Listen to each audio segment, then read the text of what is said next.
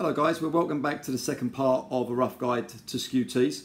But before we move on and start to plot on these graphs, we need to understand the different states of the atmosphere. So I'm going to try and explain what they are and how rising air will interact with the environmental lapse rate.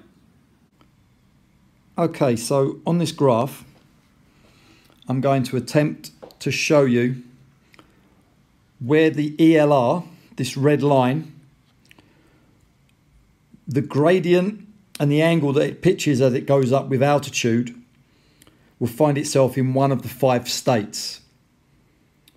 So the first state I'm going to talk about is absolutely unstable. Now this is where the air is cooling with altitude at more than 1 degree every 100 meters. And if you imagine that this is the ELR, the red line, we're going to talk about this later.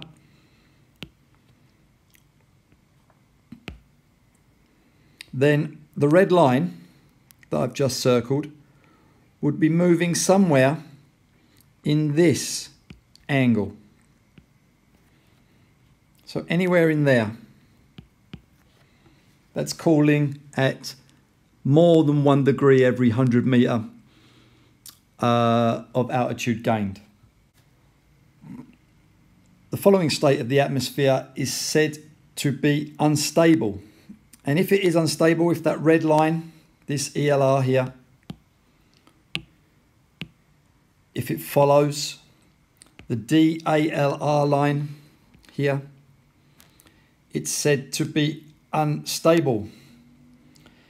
And that is cooling with altitude at 1 degree every 100 meters.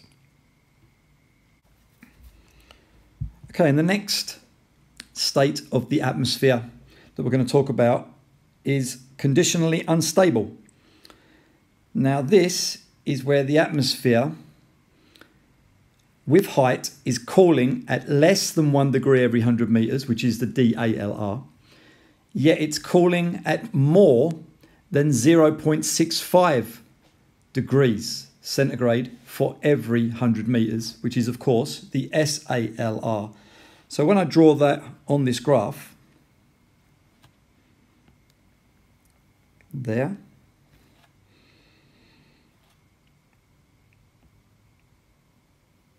and there,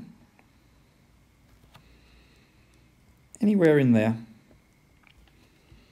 if the angle of the ELR, the environmental lapse rate, fits somewhere between those 2 lines, it's said to be conditionally unstable. And now the next state of the atmosphere that we're interested in is stable. I'm going to draw it on here. Looks familiar. That's because it's the SALR, the saturated adiabatic lapse rate.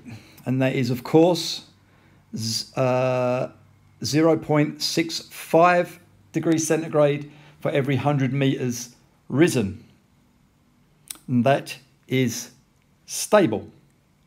And now we're going to move on to the final state of the atmosphere, which is, you've guessed it, it's absolutely stable.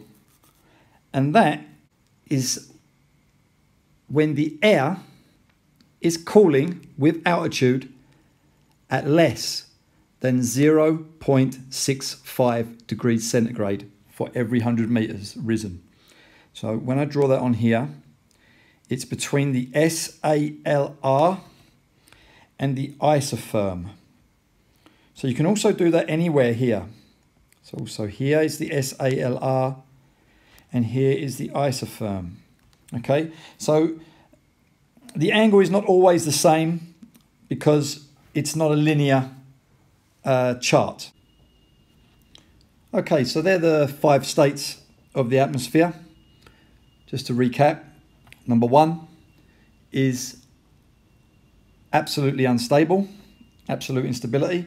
Number 2 is unstable. Number 3 is conditionally unstable. Number 4 is stable. And number 5 is absolutely stable. Now, there are 2 other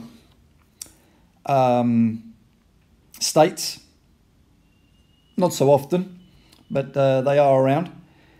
One of them is called isothermic, which means that there is no change in temperature with altitude. Let's call that 6. And the other one, I think you've guessed it. If that's isothermic, this red line that I'm drawing, then anything inside here is said to be inverted. So that was the 5 states of the atmosphere. I promise the next one's not going to be so heavy. I'm trying not to bog you down with too much theory, but you do need to have a basic understanding of what the environmental lapse rate, what it's doing at different heights, because the atmosphere is rarely a perfect sandwich of instability low down and the right amount of stability up the top to make the day long lasting for some lengthy cross-country flights. So hopefully you've understood what I've tried to explain, and if not, then pop some questions in the comments and I'll do my best to answer them. Okay, and then hopefully the next one will be ready tomorrow. Okay, so take care with your lockdown, guys. Stay healthier.